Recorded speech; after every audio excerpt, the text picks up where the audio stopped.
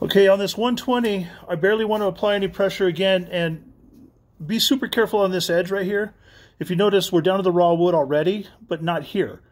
So you got to be, because what happens is it tends to bend over, and that goes a lot faster. So be super careful on the edges.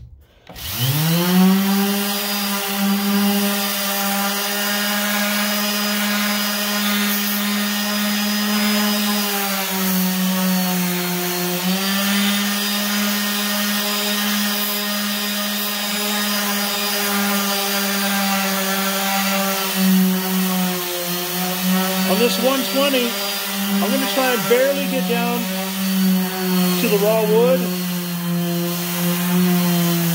but just barely. And I might still have some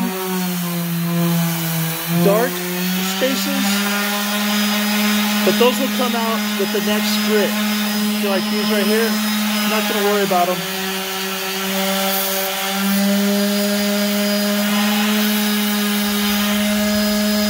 Barely letting the sander touch this, barely.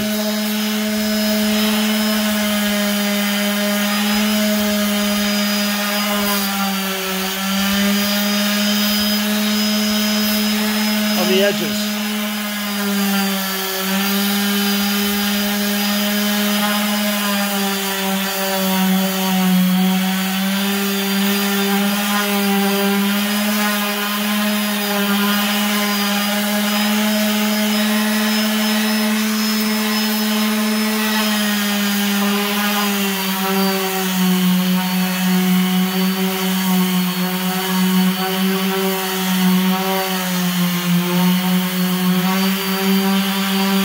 I'm applying quite a bit of pressure here, and it's barely getting rid of the dark.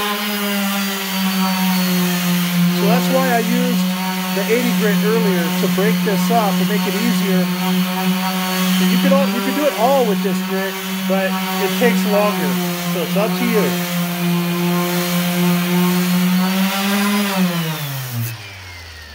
Now, your sander will get these deposits, and it lets less of the sander hit the table. That's fine, but when it gets too much, you're just going to be working against yourself.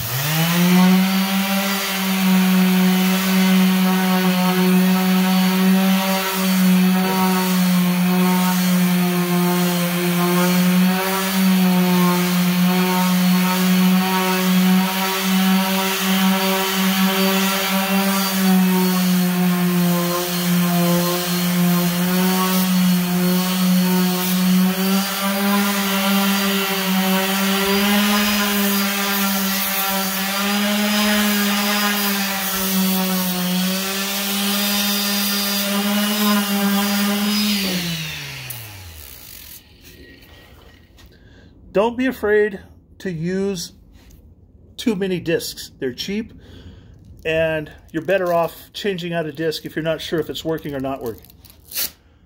Okay, here we go with the 180 grit, and let's clean this up so you can see what we have. As you can see, there's still some dark spots, but those are going to get covered up with the stain, and I'm not too concerned about those. But let's get a closer look. So, not seeing any swirlies. There might be one or two in here, but those are going to come out with my next run. See those over there, but not here.